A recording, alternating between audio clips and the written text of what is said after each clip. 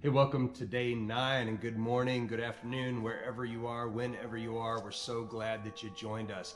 It is day 9, December 9th, and our devotional for today comes out of Luke chapter 2, verse 1.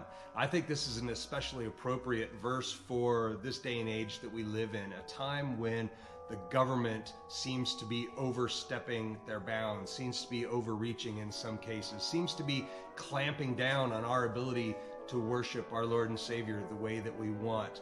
But I want to share something interesting with you. Look at this scripture, Luke chapter 2. If you have your devotional card, grab it. If not, it looks like this, and I'll read the scripture to you. Luke chapter 2, verse 1. In those days, Caesar Augustus issued a decree that a census should be taken of the entire Roman world.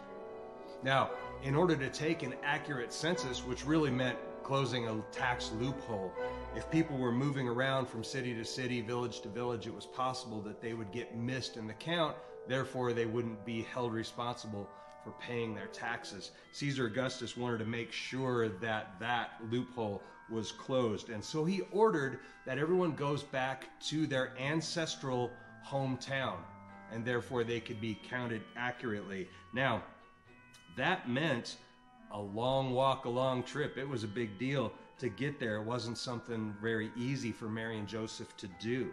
But God used this. God used Caesar Augustus and his order to fulfill biblical prophecy. And I think that is an amazing way that God works all things for his purposes. Whether we can understand it at the time or not, we have the ability to trust in him. Now, the action step for you is I think one that will probably be fairly easy. Can you think of a time when the government passed a law that maybe at first seemed like it was a bad thing, but later turned out to be something that God used for his purposes, whether in your life or someone else's, or in for the betterment of the nation? I think if we think about that, we can come up with some times. Again, it helps with our ability to trust in God.